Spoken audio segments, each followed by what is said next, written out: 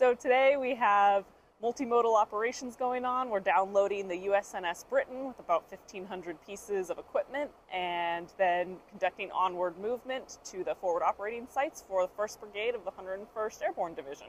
So this is our second vessel for the operation. We had the Liberty Pride 2 days ago that came in with the first half of the unit's equipment and where it's destined for, ultimately here in Europe. On this operation, we have 7 different forward operating sites that we're supporting, which is quite a lot. And then at each stage of the port and other areas, we're going to have our soldiers preparing for rail upload and commercial line haul upload. So they're getting each individual vehicle loaded and bound for its correct destination.